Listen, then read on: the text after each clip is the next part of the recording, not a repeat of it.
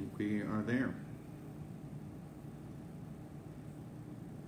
Hello everyone, this is Dr. Joseph Fair, and I am here to talk to you today about COVID-19 and the coronavirus pandemic, and answer any questions I might be able to from you while you're sitting at home and have questions floating around in your head on COVID-19 or the virus that causes it.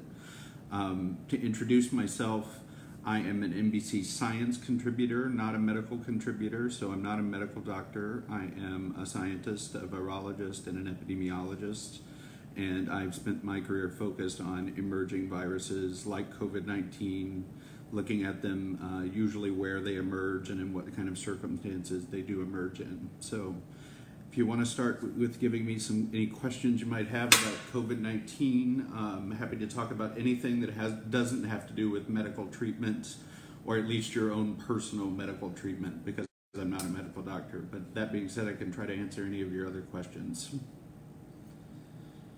Throat test or nose test, which is best? They're really going to be about the same, and usually they'll take 2 swabs and mix them together from the throat and the nose, just so they can get the most coverage of those areas.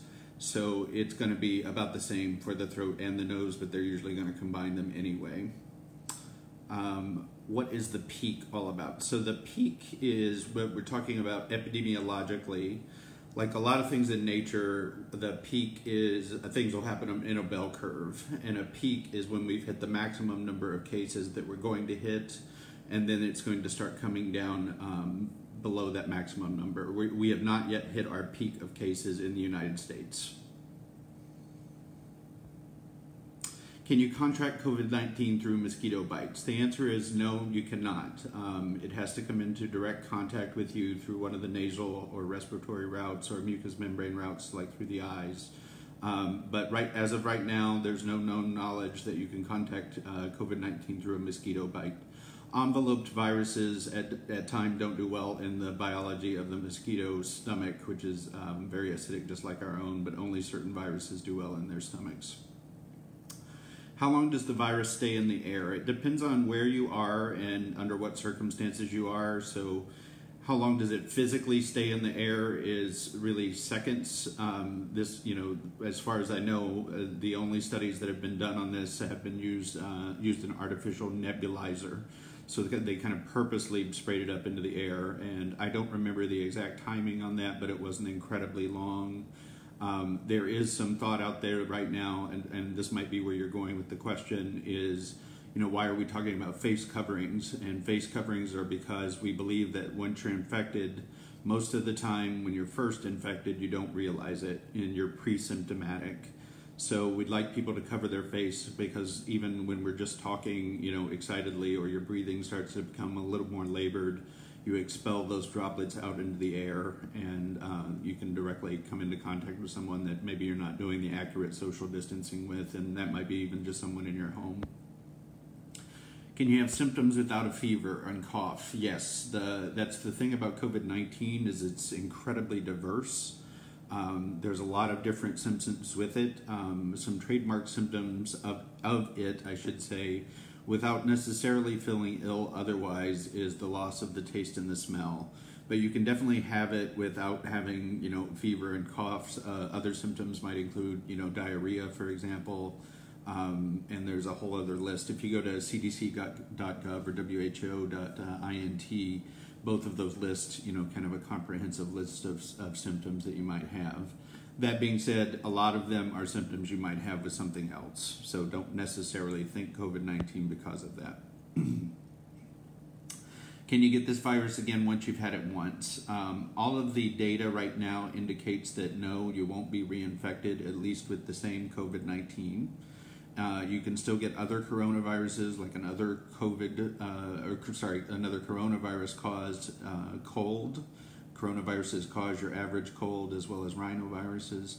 So you can get other coronaviruses, but this COVID-19 will not protect against them, and we don't know how long COVID-19 would be protective if you survive it. We think anywhere from a matter of months to a year, but we don't have any data to point to that yet. Only time is going to tell us how immune people are to this over time. will transmission die down later in the summer months? That is our hope, and we're just basing that honestly purely on the previous respiratory diseases that we know about, which are coronaviruses, rhinoviruses, influenza. All of them tend to slow down in the summer months because of the number of daylight hours that we have, and we spend a lot more time outside during those months, so we're not in confined scenarios even with our families as much. And so the UV light from the sunlight is what breaks down the viruses in the summer, and we're hoping we'll see that with COVID-19. That being said, there are cases rather around the equator right now, and the virus is spreading pretty heavily in those areas. And those places, even though it's impossible for them to maintain the social distancing that we're talking about with the way their societies live right now, the virus is still spreading pretty heavily in those areas, and they have a lot of sunlight going on right now, is my point. So will COVID-19 necessarily slow down later in the summer months? I'm not absolutely sure, but every indication is, if it's based on other respiratory diseases, yes. That's what we're hoping for. That being said, we'll still have to be maintaining that social distancing just because you get colds and flus in the summer. Should you be wearing masks in your backyards? In your backyards, no. Unless you're in really close proximity to others that are not immediately from your household, or you're around someone that is in a high-risk group, you don't have to worry about wearing a mask in your backyard if you're just out doing yard work and those kind of things. There's minuscule to no chance of you getting a virus this way or getting this virus that way.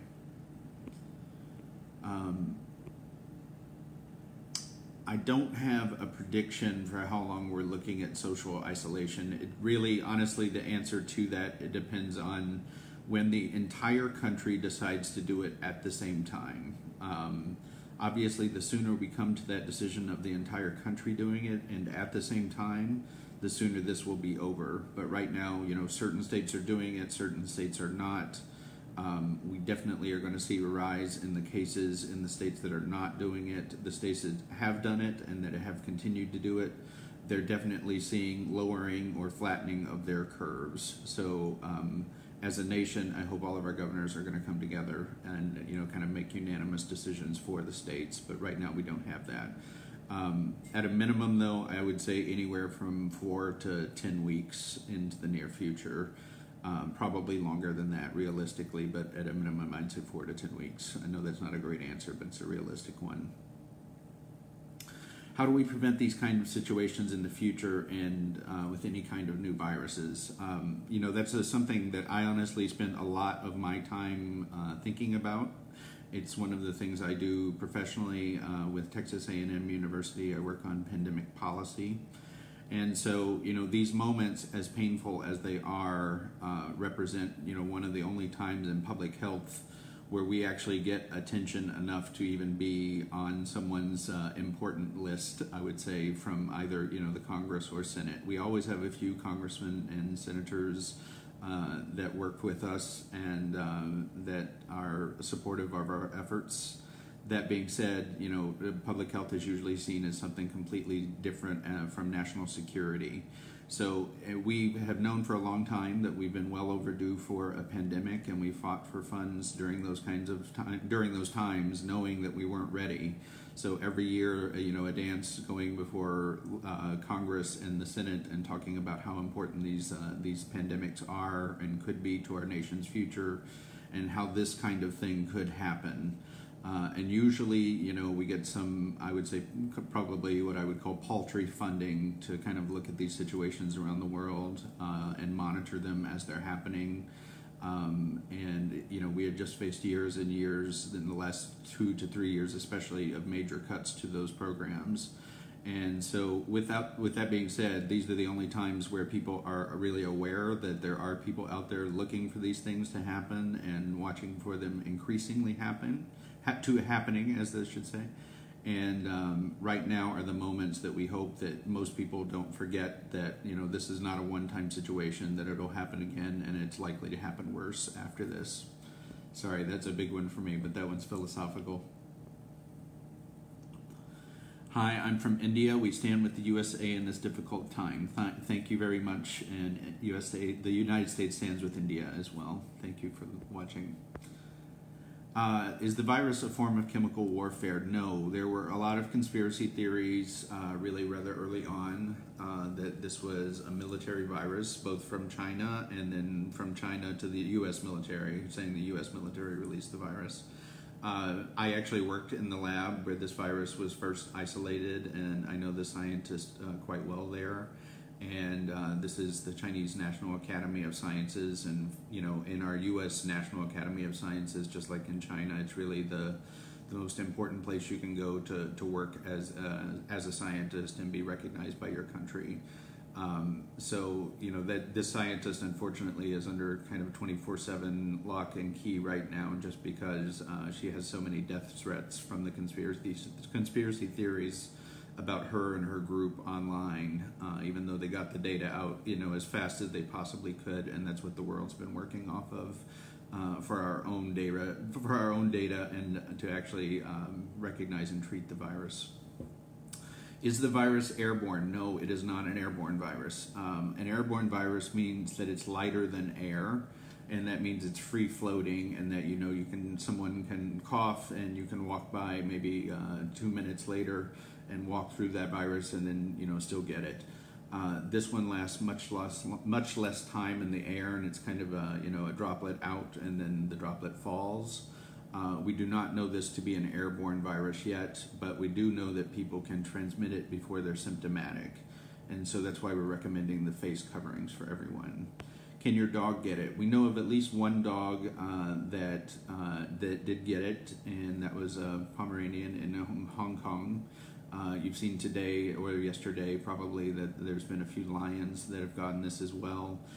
It's not uncommon for animals that, especially humans, have spent a lot of time around in our history, dogs and cats and various species of those animals, that they can get our viruses and we can get theirs. And so there's a lot of diseases that we transmit back and forth to our pets kind of on a normal basis. So respiratory disease is a particular one for anybody that's ever gone and saw like great apes in one of the game parks. Those are things where you have to wear a mask, because specifically we know that our colds and our flus, our coronaviruses and our influenza viruses can kill them just as well as their colds and flus can kill us.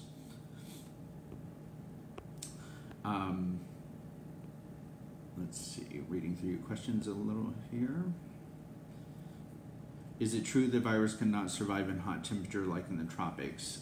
It's not to do with the temperature. It's actually due to the amount of sunlight that you get, the UV light and the sunlight. The heat does not affect the virus nearly as much. Heat and humidity actually allow the virus to survive longer. So it's more so the amount of actual UV light that you get.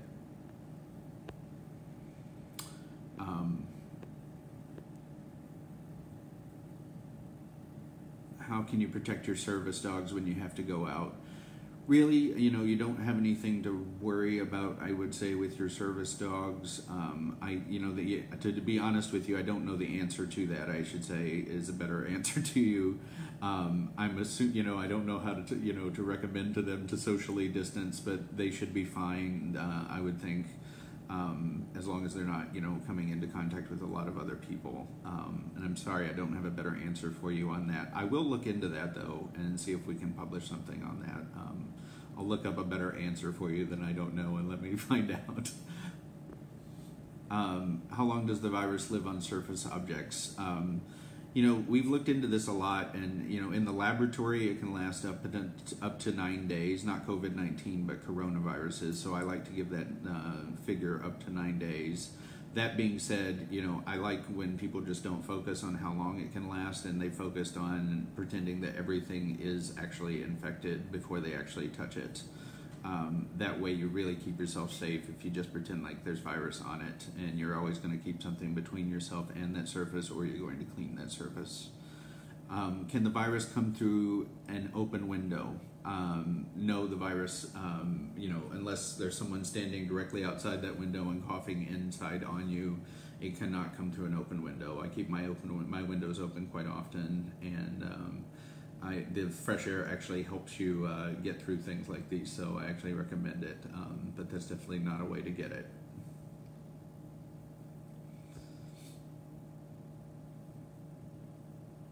How about via broken skin or cut on hand? We don't know this to be a bloodborne pathogen, so at least until now, we've had no studies to indicate that, you can take the blood from one animal that's infected and put it into another one.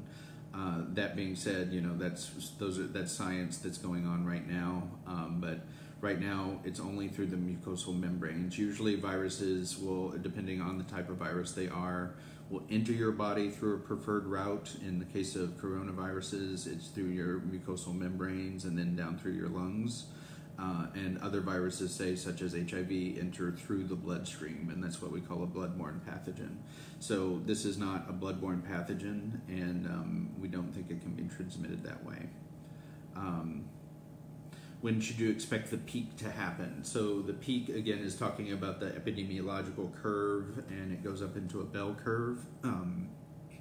The peak really depends on, when we all start doing the social distancing. Right now, I would say probably a third of the country is really implementing very strict social distancing, and I would say the rest of the country is not doing so. Around the third of the country, maybe a little more, are following the guidelines pretty strictly, but there are places that are not following the guidelines. So the peak has a lot of valleys to it, and you'll see fluctuation in it. We've seen flattened numbers here in New York over the past few days, and that's a good thing.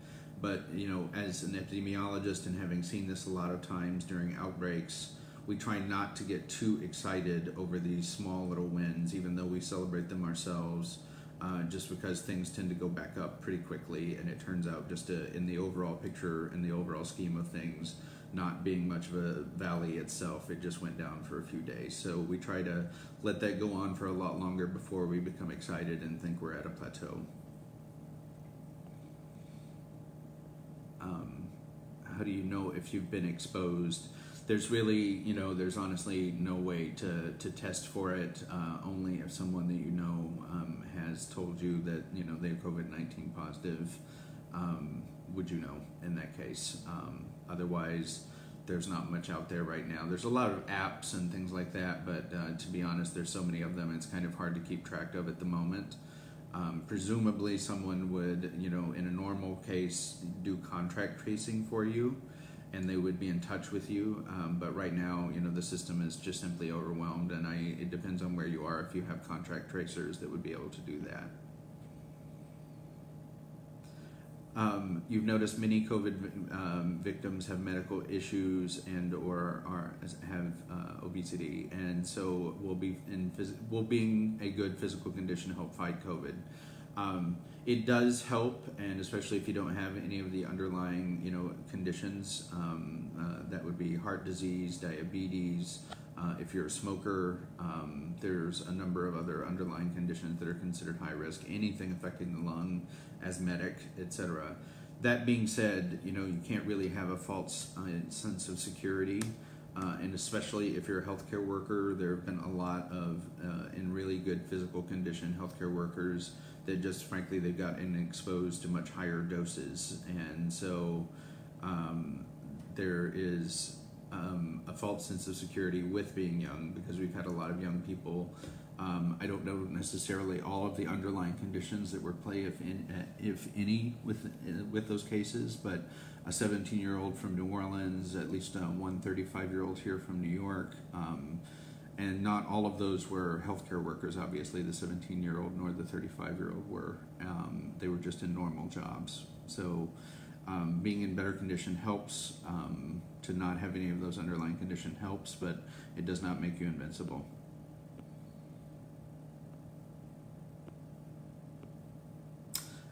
Where did this virus come from? Was it man-made? It was not man-made. We've done the epidemiological study. When I say we, I mean kind of the scientific community and virologists and epidemiologists and people that focus their careers on this. But the studies have been done looking at the genome of this virus and comparing it to, say, SARS, which is the name for this virus is actually called SARS-CoV-2, and that's what causes COVID-19. And so it's called that, SARS-CoV-2, because SARS is called SARS-CoV. So this is like the first cousin to SARS. And what we've determined from all of those evolutionary studies was that this was just an evolutionarily very close cousin to SARS, and it was a very natural mutation, or not even a mutation, rather, it's a very natural kind of change in the genome of SARS coronavirus that, you know, allowed this virus to eventually emerge. This is not a new virus, it was just new to humans and had never been in human beings before this time. Are you better off if you get the flu and pneumonia shots? I would only say yes, because for the flu shot at least, it allows flu to largely be ruled out as something that might be affecting you, so we always recommend getting the flu shot for that reason. The pneumonia shot, you know, would help you obviously if you have bacterial-induced pneumonia. This is a viral-induced pneumonia, so there's not necessarily cross-protectivity for the pneumonia shot, but having both of those things are in your favor. Does an asymptomatic test positive or negative? That really depends. So if you're asymptomatic, but you are virus positive, you'll test positive. And that's using the swab test of the nose and the throat. You'll test positive on that. How can we go about, since not every state is staying home and not everyone wears masks? You know, the best you can do is when you do go out, make sure that you're doing those things and still practicing the social distancing. I've noticed a lot of people are already becoming lax on the social distancing, especially when it comes to standing within 6 feet of one another, and I see a lot of people not taking that seriously or forgetting about it.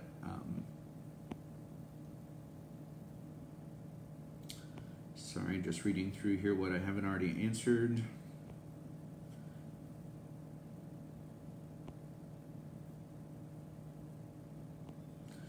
What is your take on asymptomatic carriers, especially healthcare workers transmitting the virus in healthcare settings? So it's a real possibility that that's happening. We're only now realizing the role of asymptomatic carriers and their potential role in the really explosive transmission of this virus. And so that is again why we're urging everyone now, even healthy persons, myself included and others, to wear face masks when we are outside and, you know, in public settings, especially like the grocery, pharmacy, if you're considered an essential worker, wearing of that face covering, so that if you are asymptomatic, that you're not transmitting it. If you're a healthcare worker and coming home to a family that is that you're, you know, then exposing, we're recommending to those individuals that they actually wear a mask at home and socially distance as much as possible, as difficult as that may be. Is COVID-19 contagious if someone blows cigarette smoke in your face? That's a good question. I can't speak to the science of it, but all I can say, if they're close enough for the cigarette smoke to get into your face, then they're close enough to breathe something onto you. So you'd have enough reason to be upset either way, cigarette smoke or breathing COVID-19 onto you, either one. Here's a great question. Does the amount of concentration of virus you're infected with determine the severity of the infection, assuming all else is equal? It absolutely does, and that's why you're seeing a lot more healthcare workers actually die from the disease. And so the healthcare worker, and that's why we say, you know, we always reserve those protective masks and shields and everything like that for them. They get exposed to the highest dosages of the virus, and so that dose is like, if you imagine it as a bullet, it's a bigger and bigger and bigger bullet. Each time they see a really ill patient, that means that patient's viral load, or the amount of virus that's in that patient's blood or body, is at its highest point. So when they're coughing or when they're labored breathing, they're breathing out really, really high amounts of virus, and that healthcare worker is exposed to all of that. And so that's why you see, you know, really kind of young nurses and doctors and other healthcare workers, frontline workers, getting sick and not recovering from this. Sorry, I don't know the answer about the stimulus checks or when they're going to be sent out.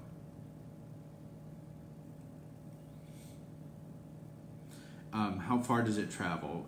We know that the average person, when they cough or sneeze, it's 3 to 6 feet. Measles, for example, which is a lot more contagious than this virus, can travel up to say 10 to 12 feet, and that is what you would consider an airborne virus, measles, but not this one.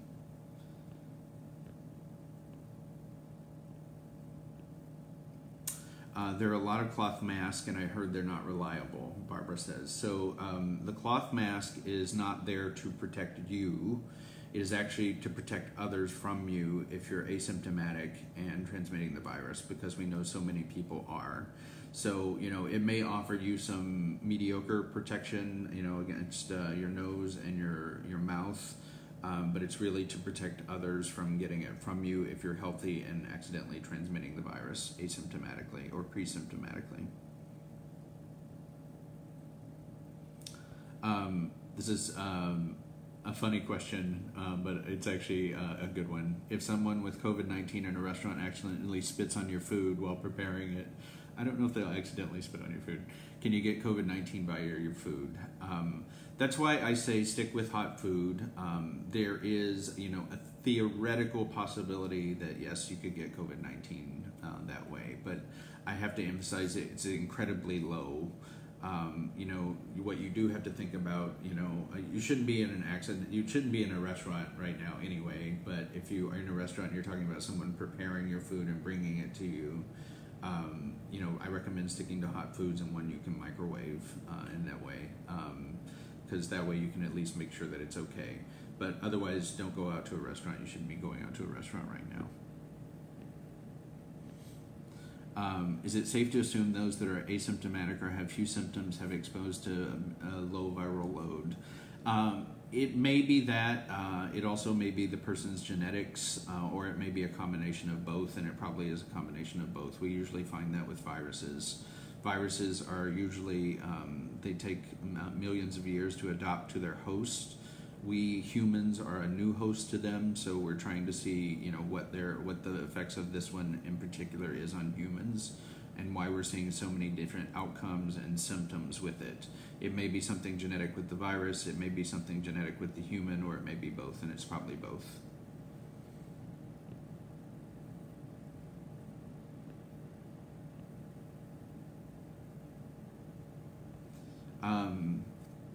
So some videos are touting quinine and zinc as preventative measures. Is this along the same line as other ineffective and possibly harmful home remedies? Really what this would be is the essential drinking like tonic water, a lot of tonic water for the quinine, and then taking like the like Zicam type product for a cold, where the active ingredient in that is zinc. And to be honest, that's something I've thought about myself. I don't know what the answer is on whether it would have effectiveness on COVID-19 or if it specifically has effectiveness on coronaviruses.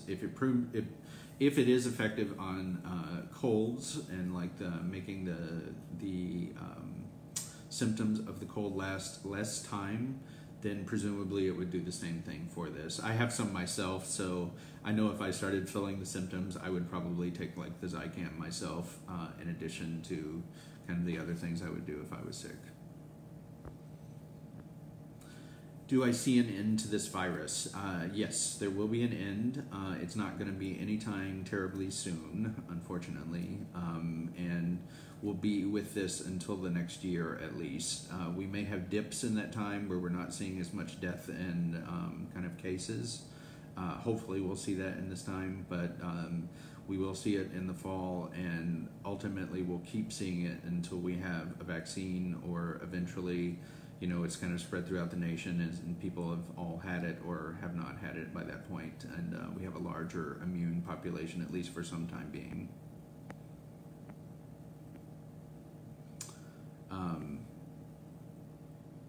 What is the clinical risk of using a vaccine that has not been through a human clinical trial versus a shorter trial? So, there are obviously more risk to doing that.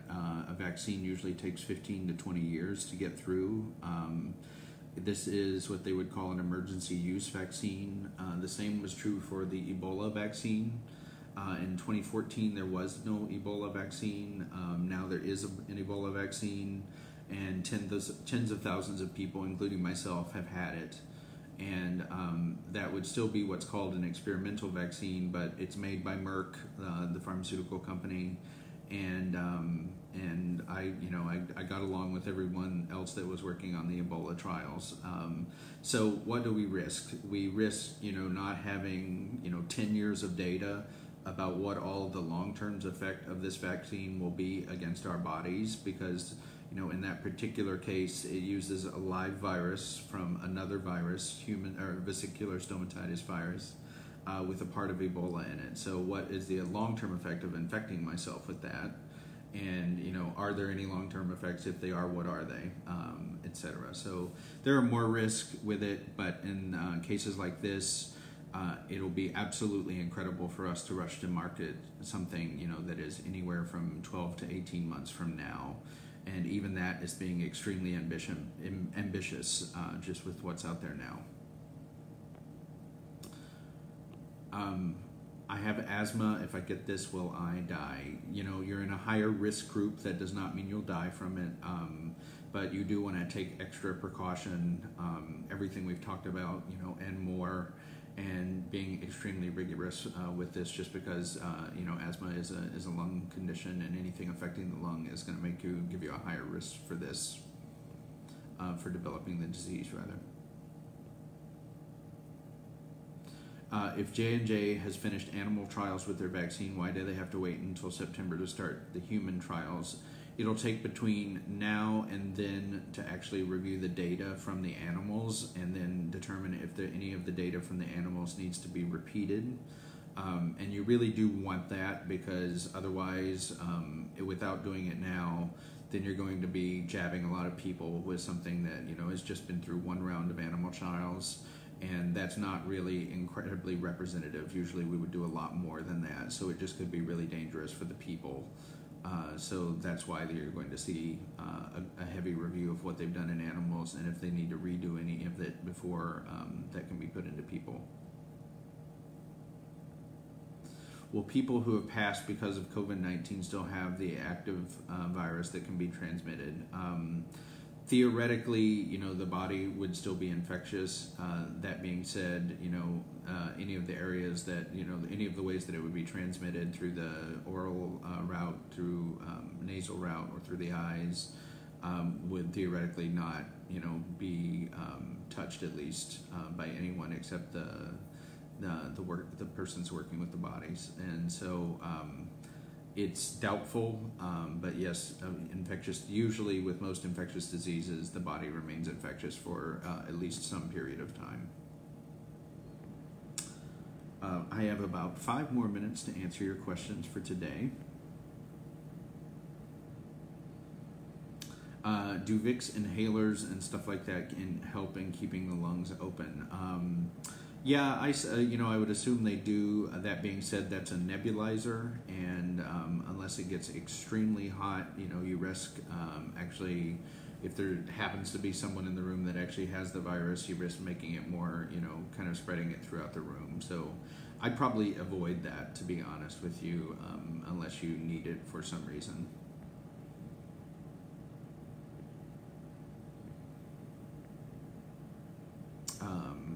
Sorry, just going through your questions here.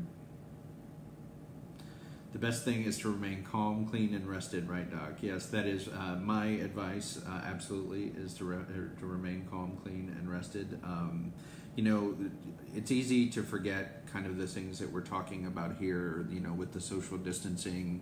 It's awkward, it's hard. I've been saying to everyone, welcome to the life of an outbreak responder. This is how we live a lot of our lives, with very little contact with other people. Usually we're in places where it's really hard to get, good things to eat and so forth. And so this is how we're used to living, except, I'm doing it from the middle of New York City this time. So get some exercise, think about things other than COVID-19, read books that you've been meaning to read and that are still lying there not unread, and get to know your family better is all I can recommend for you at this time. But this is something that we will get through. It is just going to take time to get through it, and it makes you kind of refocus on what's important to you.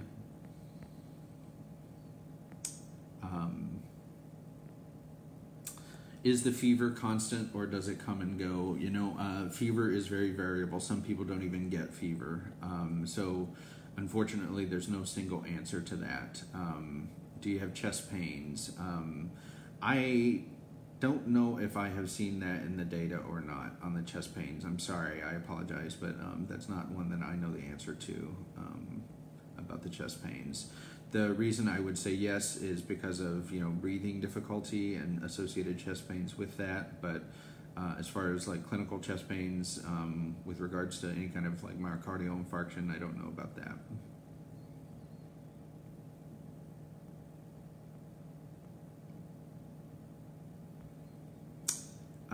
If symptoms can vary age to age, they can, and at least we know, anyone older than 65 is in a higher risk group. Definitely anyone older than 80 to 85 in the highest risk group, and especially if they have any of the underlying conditions that we've talked about, be they anything to do with the respiratory system, anything causing immunocompromised systems like chemotherapy, and anyone that has obviously smoked or vapes, they're going to be in a higher risk group as well. If one was sick in January and February, can one have already had it? You could have had it during that time. It's not for sure that's what you had, but until you have an antibody test or a serology test, which is your antibody test, you won't know. It's important to have those tests once they're available, because that will allow you to actually donate plasma to someone that is acutely in the fight for their life against COVID-19. Cold, warm, or hot water when washing hands, doesn't matter. Ideally, it is warmer to hotter water, but as long as you're getting a lot of soap and a lot of friction between your hands, you'll be fine at any temperature. Something is always better than nothing. Should you throw away Walmart bags? Just put them in an area where they're not going to be used or moved for quite some time.